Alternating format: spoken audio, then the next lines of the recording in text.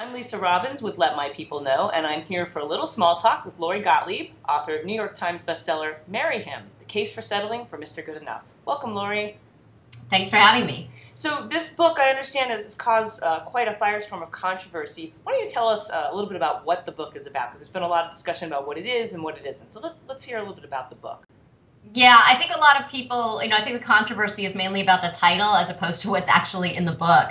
The title, Settling for Mr. Good Enough, comes from a survey where men and women were asked if you got 80% of all of your ideal qualities, everything you want in a partner, do you think you'd be happy? And 93% of women said 80%, no, that's settling. And the majority of men said 80%, that's a catch, that's great, that's what I'm hoping for.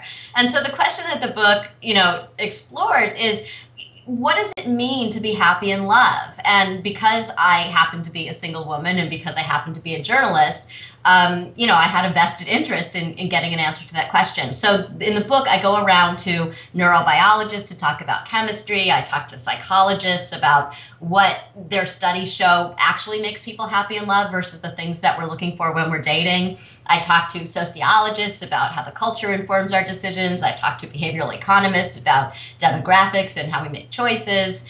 I talk to matchmakers, dating coaches, rabbis, our mothers, and about 200 single and married people, men and women, to really try to get an answer to that question: what makes for long-term romantic happiness?